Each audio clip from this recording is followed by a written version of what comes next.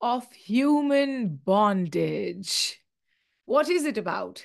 Stability, instability, choices, confusion. We'll come to know in today's capsule summary. Hello, how are you? This is Heena from Team Wallace. Today's novel of discussion under British literature is Of Human Bondage, written by William Somerset Maugham. William Somerset Maugham was a British writer who lived from 1874 to 1965. He published this novel of human bondage in the year 1915. It is a Bildungsroman, which means it talks about the growing years of the protagonist. So, who is the protagonist of human bondage? It is a person, a boy named Philip Carey. The literary period of this novel is modernism, and the setting is late 19th and early 20th century in London, England, then a place in Germany, then there will be Paris in France. Okay, all these are going to be different locations, right? Let's begin. Philip Carey's childhood. Look at this little boy on the screen. Philip Carey is a 9-year-old boy born with a physical deformity. What physical deformity? He has a club foot. Club foot is like inverted foot. I will show you a photograph soon. After the death of his father, his dear mother, named Helen Carey, also passes away. Oh, he's just 9 and he's an orphan now. So, a shy, sad, alienated, aloof orphan, that is Philip, is taken in by his paternal uncle and aunt who live in a rural village of Blackstable, England. The names of his uncle and aunt are Philip's uncle is called William Carey, who works as a minister, and he's a very distant and a cold personality who treats Philip very strictly. Whereas his aunt's name is Louisa Carey, who is a kind woman who wants to give a very comfortable abode to this orphan child, to Philip. Okay, so Louisa acts like a mother, but William does not act like a father. Whatever, Philip definitely feels aloof, feels sad. He misses his mother. Okay, this is Philip's growing like childhood age. Now, with this, let's come to Philip Carey's schooling. Less than a year later of his, adoption, Philip's uncle sends him away to study at a boarding school. At boarding school, because of his club foot, see, I have shown you the photograph here. Because of his club foot, everybody teases him at school. Nobody talks to him. He wants, to make friends. He wants to have that connection, but he can't. Even if somebody is good to him, he feels, oh God, how am I treated so nicely? I can't be. Okay. Now, for example, at school, Philip makes a good friend called Rose, but their friendship does not continue for long because it is Philip only who alienates himself. Did you understand? Here, the theme is inferiority and aloofness. And do you find a change in my voice today? I'm suffering from severe cold. It's quite cold here, okay? Okay, whatever. Let's move on. Give me just 1 second, okay? So, because he has no friends at the boarding school, Philip makes books his friends. He finds comfort and love within books and education. And that is how he actually grows up to be an educated boy. Since Philip is excellent at studies, Philip's uncle feels, plans that they should send him to Oxford on a scholarship where he should study to become a minister like his uncle. But Philip does not want to become a minister right now. He wants to go to Germany instead. Although, both uncle and aunt, they do not agree to it, but then he insists that please let me go to Germany for some time. And he does. So the setting changes from England to Heidelberg, Germany. Look here. Philip spends some time in Germany. At, this place, he makes friends. Yes, unlike England, he makes friends in Germany. People think that he's a gentleman. He gets in touch with bohemian lifestyle. He gets intellectual feeling here. He also makes a lifelong friend named Hayward here. But after this, he has to return to England. Back to England, Philip starts training to become a chartered accountant. Yes, a CA. But just after, working for 1 year, training for 1 year, he starts hating this profession of a chartered accountant. So what does he do? He now plans to go to Paris because he shifts his focus to art. How is it possible? I'll tell you. While he was working as a chartered accountant, he actually took a trip, to Paris. And, in Paris, he saw that art culture, that importance given to art. And he thought that even he wants to be an artist. So, because he could not become a chartered accountant, he now tells his uncle and aunt that I want to go to Paris and study art.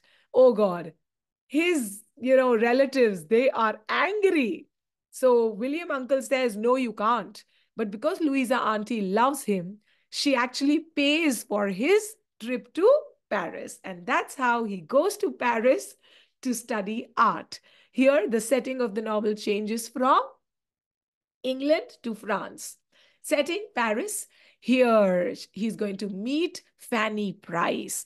Philip Carey meets Fanny Price. Let's listen about Fanny Price.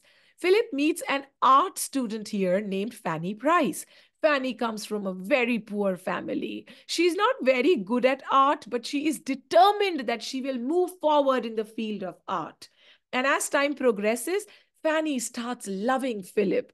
But Philip does not love her. The romantic feelings are not reciprocated equally.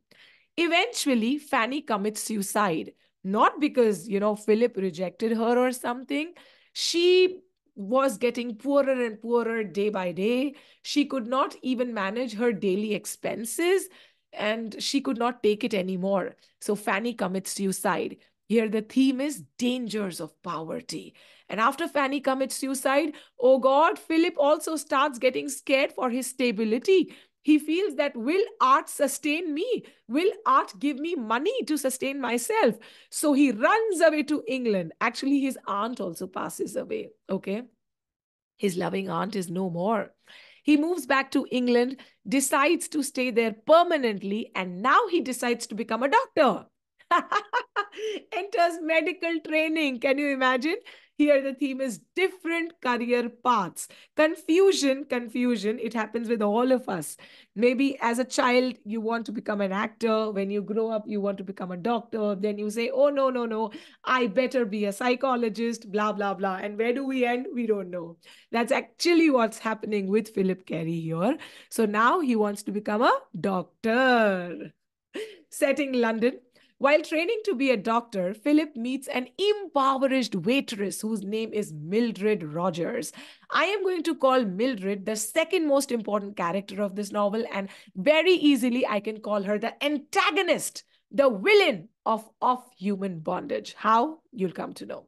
Look, Mildred's appearance. She's very pale and thin. Quote, her thin lips were pale and her skin was delicate, of a faint green color. But despite all this, Philip instantly falls in love with her. Here, it is Mildred who acts rude. She has no interest towards this man called Philip. No, no. But, how Philip gets obsessed with this girl, she cannot say no. So they start dating each other, although she does not like him. She uses him only for money and comfort. Let me tell you, Philip himself does not have too much money, but whatever little he has, he spends it willingly on Mildred. And Mildred is more than happy. She's poor. She likes it. And, she's not educated. She comes to uh, Philip only when she needs him emotionally, only when she needs him financially. She does not like him physically or any other connection. No, she does not like it. Tragedy strikes when Mildred informs after some time that Philip, I am going to marry somebody else. I was dating someone else. I'm going to marry him. And Philip is devastated. Philip does not know how to act. Now Mildred is gone. So Philip enters into a relationship with Nora Nesbitt, who is a kind and a sensitive author. Who? Nora Nesbitt. But he does not love her the way he loved Mildred. And few months later, Mildred returns. She's not alone. She has a baby in the womb. Yes, Mildred is pregnant. The person whom she wanted to marry was already married with 3 children. Yes, that man was cheating on Mildred, just like how Mildred was cheating on Philip. Oh God. What you give, so shall you get, right? So listen now what happens here. Mildred returns. She's unwed and she's pregnant. She does not know where to go. So she, of course, comes to Philip for support. Philip loves her. He leaves Nora. Philip starts supporting her and the coming baby financially. Here, the theme is selfishness, versus selflessness. So, Mildred is absolutely selfish and Philip is absolutely selfless, as you can know from here. And let me tell you, one thing happens here, how, things cross in mind. Philip has no money, okay? And he knows that when his uncle will die, he will get inheritance. He waits for his uncle's death. There is a time in the novel when he feels that he should kill his uncle and get all the inheritance. Oh God. Young minds, Baba. Now let's listen to another story. Here, a new character enters. His name is Griffiths. So, something will happen between Mildred and Griffiths. Understand? Griffiths is a fellow medical student and a friend of Philip. He is extremely smart and presentable. And of course, Philip is very jealous of Griffiths. Mildred reveals her vile, cunning nature once again, yet again. She abandons Philip again and she runs away with Griffiths. Imagine, Griffiths is Philip's friend. Mildred is actually living on Philip's mercy. Both these people cheat on Philip and they run away. Philip is devastated yet again, yet again. There is a time in the novel when Mildred shows her hatred towards Philip. Listen to what she says. You bored me stiff and I hated you. I would never have let you touch me only for the money. She says that, it was only your money that I wanted. I never wanted you. But after this, again, Griffiths, after having all the fun with Mildred, leaves her. He says, I'm bored of you. Go now. Go away from me. Whereas Phillips now returns to his career. He returns to his medical training. He tries to become a doctor and a good doctor. And in the novel, it is shown that he's very good with patients. He's not somebody who acts very snobbish. He acts like they're equal. He talks to them. He treats them beautifully. Okay. And here he meets a patient whose name is Thorpe Athelney. Thorpe Athelney. Meet the Athelney family. As the photograph shows, this family is full of love. And Philip is going to be very, very impressed with the Athelney family. Let's listen. Philip is a good doctor. He meets and takes care of a patient at the hospital whose name is Thorpe Athelney. Thorpe has stayed in Spain, okay? Thorpe has a family. Basically, Thorpe's history is like this. He married a wealthy lady, but he was not happy. So he left this wealthy lady to marry a housemaid named Betty. They have children. They are not very, very rich. In fact, they are towards the poverty line, but they somehow manage. And they manage beautifully. Who? The Athelney family. Okay, understood? So he's a patient at the hospital where Philip is working, and Philip takes care of him. That's how Philip and Thorpe Athelney come to know each other. Gradually, Thorpe Athelney starts acting like a surrogate father, like a papa to Philip. He guides Philip.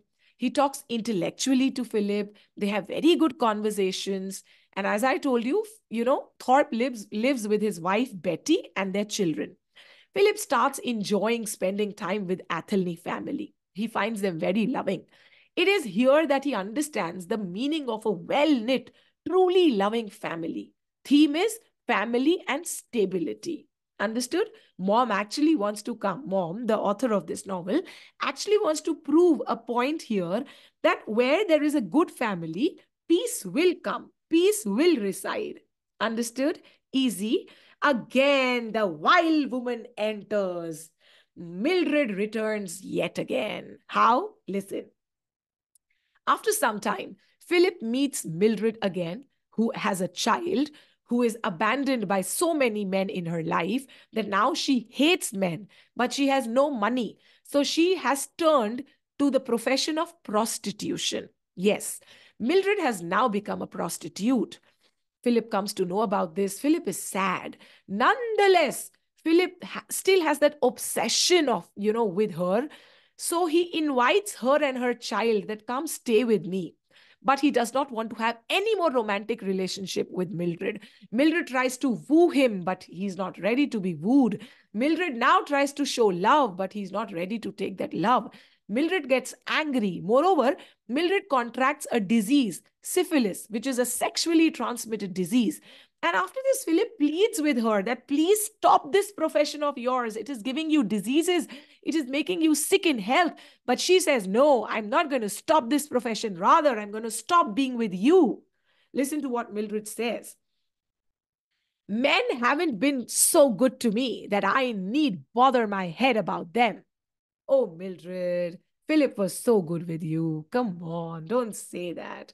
Whatever, after this, Mildred is gone from the novel. We don't know what happens to her. She becomes an invalid. Okay, let's now come to Philip.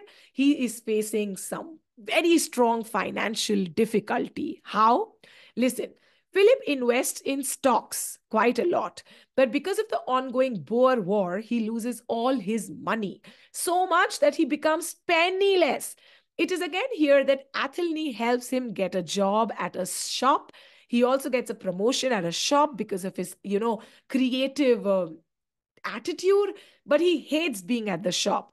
After which he leaves the shop, he leaves the job, he does not even have a home for some time. Athelney insists that, come on, Philip, come and stay with me and my family. Okay? And it is at this time that Philip's uncle dies. Philip wanted it, remember? Philip's uncle dies, and Philip receives a modest inheritance. And then his financial, difficulties, they vanish. He gets this financial stability that he was looking for. And here, a very easy theme is inheritance. How inheritance in life can help somebody get up, socially, like financially, right? And after this, Philip feels that good, I have money, I want to go to Spain now, I don't want to work here in England. But before going to Spain, he takes a small holiday, a short trip with the Athelney family.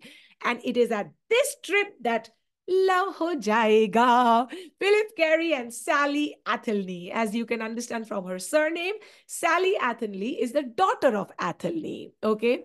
It is on this trip that Philip and Sally get to know each other better. Philip realizes that Sally loves him already. Yes.